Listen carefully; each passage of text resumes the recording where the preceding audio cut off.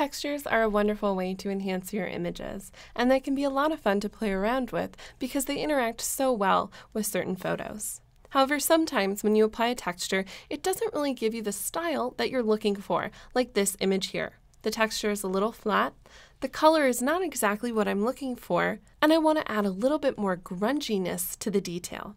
Luckily, using perfect layers and perfect effects, you can edit your textures and your underlying photos separately and take a texture image like this one and create one like this image here. Let me go ahead and jump into perfect layers, and I'll show you how this layered workflow functions, and I can show you a couple of fun techniques inside perfect effects to enhance a grungy texture. I have my texture and my photo combined here inside perfect layers, which you can see on the right-hand side of my screen in my layers stack. On top is the grunge texture, and beneath is my original carnival photo. I can turn my texture layer on and off by clicking the eye icon to the left, and I can take a look at that image. Now the first thing that we want to do is combine the texture with the photo. I'm going to go up to the blending drop-down menu at the top of my layer stack, and we're going to change how the texture is blending with the underlying image. Go ahead and open this up, and I can hover my mouse over any of these different options to see which one I think will work best. Now we'll be editing the texture a little bit, so this won't be our final result, but this is a great way to take a look and find a blending mode that you think is going to work best.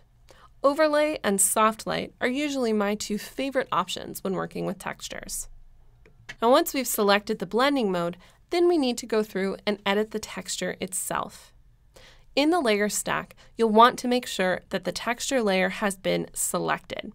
Just to make sure, you can click on it one more time and you'll see that there is a lighter gray surrounding the grunge layer and a darker gray surrounding the carnival layer. Once that texture layer has been chosen, I'm going to go up to the top right-hand corner of my screen and click on Effects. Now, because these are on separate layers, we're actually just editing the texture layer, and the original photo will stay the same. You'll see in my filter stack here inside Perfect Effects on the right-hand side of my screen, the little preview that you're seeing is actually just of the texture image, the original texture photo before we blended it with the photo beneath it. This means that we're just editing that texture. Now, on the left-hand side of the screen in the filters library, there are lots of different ways that we can go through and we can adjust this texture. And one of my favorite filters to apply is something called Bleach Bypass. It's a way for you to adjust color, tone, and detail all in one fell swoop. So I'll go ahead and open that option and scroll through until I find one that I'd like to apply.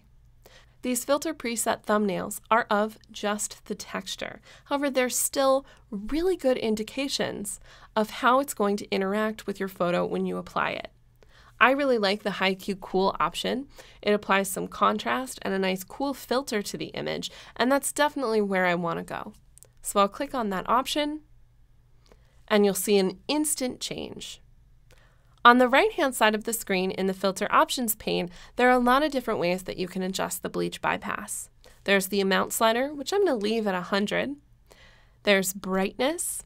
Now this texture has gotten a little too dark and is causing the image itself to look too dark, so I'm going to take the brightness slider and move that over to the right. You can apply contrast, which I'm going to go ahead and leave alone for now. I like the contrast on the image. Then there's a detail slider, which I definitely want to push over to the right to add some of that grit and grunge to all of the dirtiness in that original texture. There's a saturation slider, which is really going to be useful here because I want to pull out as much of that pinkish orangish rust color from the original texture as I can. So I'll take that saturation slider and move it over to the left, and that color starts to disappear.